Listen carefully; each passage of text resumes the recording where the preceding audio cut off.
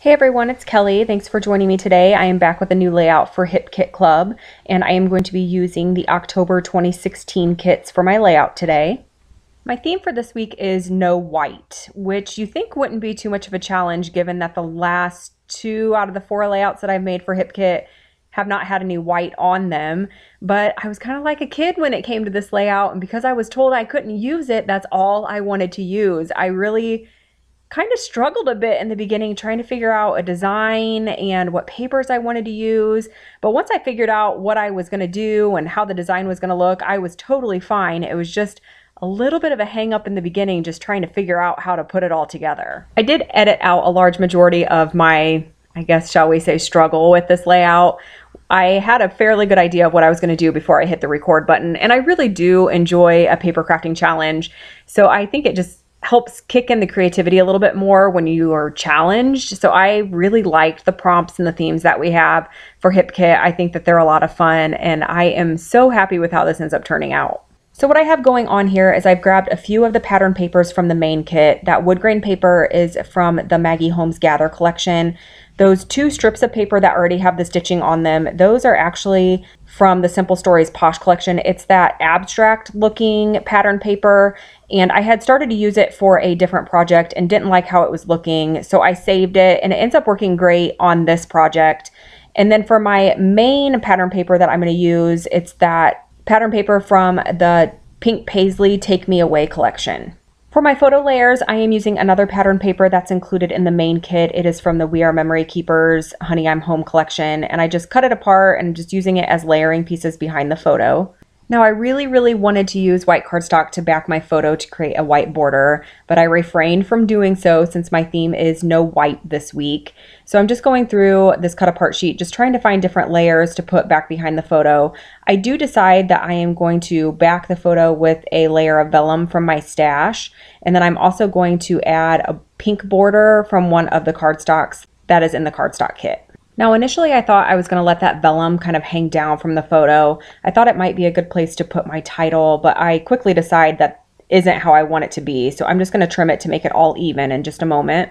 This photo was actually taken this past weekend. My husband and I celebrated our 11-year wedding anniversary, and I snapped this photo before we pulled out of the driveway. We went to dinner and a movie to celebrate, and he's always a great sport about letting me take photos to celebrate and document these occasions. So I'm still working on getting the photo cluster arranged the way that I like. I'm going to trim down this pink cardstock a little bit more, and then in just a moment I'm going to bring in my scissors and just trim off the remaining part of that vellum that's hanging down from the photo. One thing that you'll notice that I continuously do as I am creating my photo mat is I take a lot of the ephemera pieces and the 3x4 cards and I trim them in half to make them look like they're a little bit longer than they actually are. For instance, this pink 3x4 card, I trim it in half so that way I can have some pink at the top and the bottom of the photo mat. It wasn't long enough to tuck the whole thing back behind the mat and still be able to see the color at top and bottom, but by trimming it in half, it looks like it's one long continuous piece of pattern paper. So I have the basis of my photo mat complete. Now I'm going to start bringing in some embellishments. These are the chipboard pieces from the Simple Stories Posh collection that is included in the embellishment kit this month. And I'm just kind of playing around and seeing what will fit, what will work. I thought that I was going to use those balloons. We were celebrating, and when I think of balloons, I think of celebrating, but it's more of a birthday type occasion. So I ended up deciding against those. I thought about maybe bringing in some of those houses from that Pink Paisley pattern paper, but I decided against that also.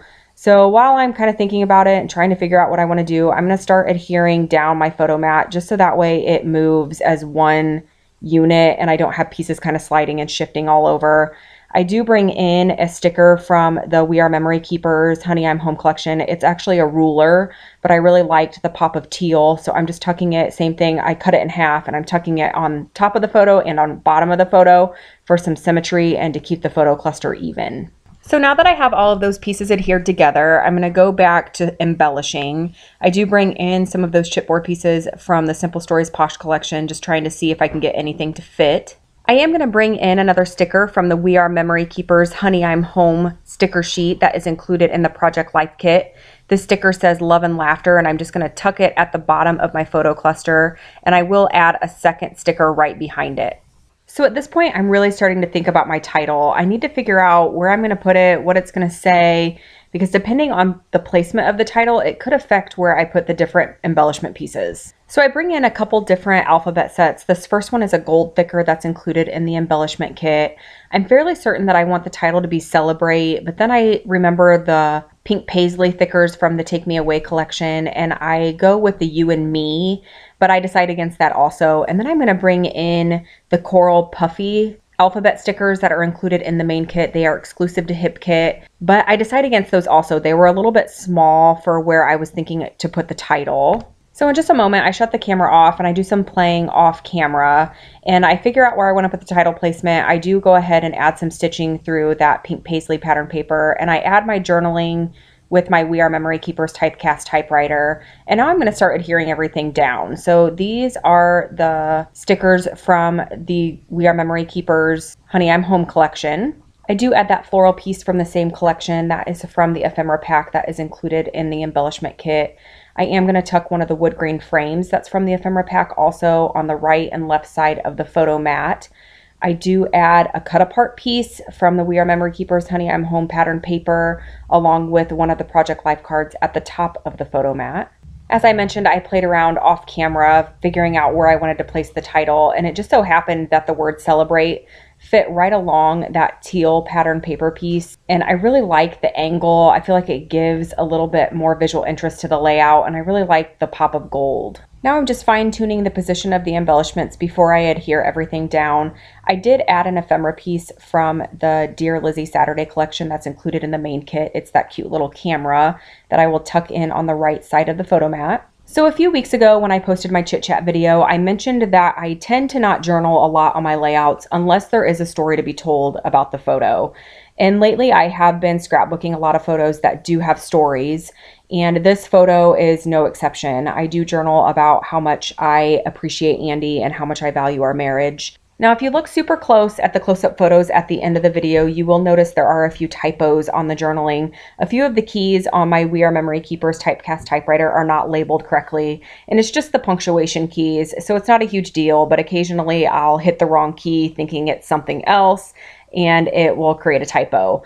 So now I'm getting really close to finishing the layout. Everything is pretty much adhered down. I am going to go back in with some odds and ends just to add a little extra detail here and there. These are some chipboard hearts from the Simple Stories Posh collection, and I'm going to add a few of those around the layout. I will bring in some enamel dots also and just kind of scatter those around. Once those enamel dots are down, the layout is done. I am going to leave you with some still shots here in just a moment. I'm hoping to be back later this week with another chit chat video. I'm hoping to record it on Wednesday, so hopefully it'll be up Wednesday or Thursday. I am going to be talking about all things December daily. Please let me know if you have any questions about any of the products or the kits. I would love to answer them. And as always, thank you so much for watching.